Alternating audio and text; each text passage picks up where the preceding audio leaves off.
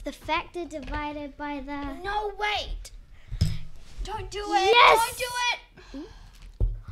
It worked! You did it. Ugh. Oh, no.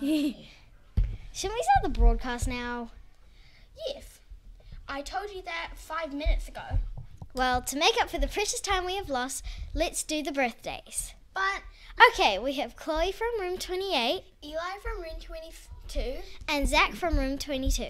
Happy birthday! Professor Sharon will give you an A+. Hey, when did I say that? On to the air quality test.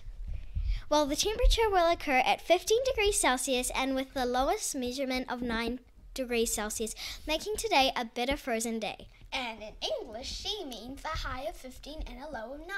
And that will be cold. Yeah, that's what I mean. Okay, Sharon, I know what the Maori word of the day is. Okay, go on then. What is it? The word is kaipu taiao.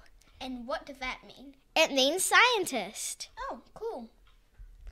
Well, let's see who little scientists are being busy today. Middle school choir at break 1 in the music room. Year 3 and 4 hip-hop audition. If you missed out the audition yesterday, please meet Mrs. Lai in the hall at break 2. Wow, looks like some of you will be busy today.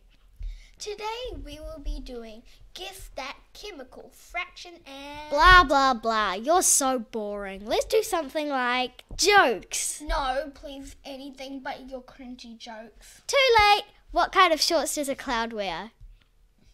Please, no. Thunderwear.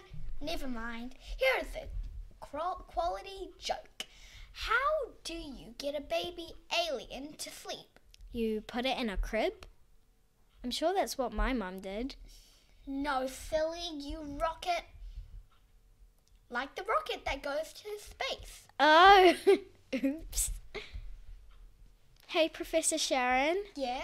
I think it might be. Don't say it, Ari. I will send you to the head scientist's office. It's the end of the broadcast. Hey, I said don't say it. Oops. Anyway, I better go finish up my experiment. And I better go finish up my robot.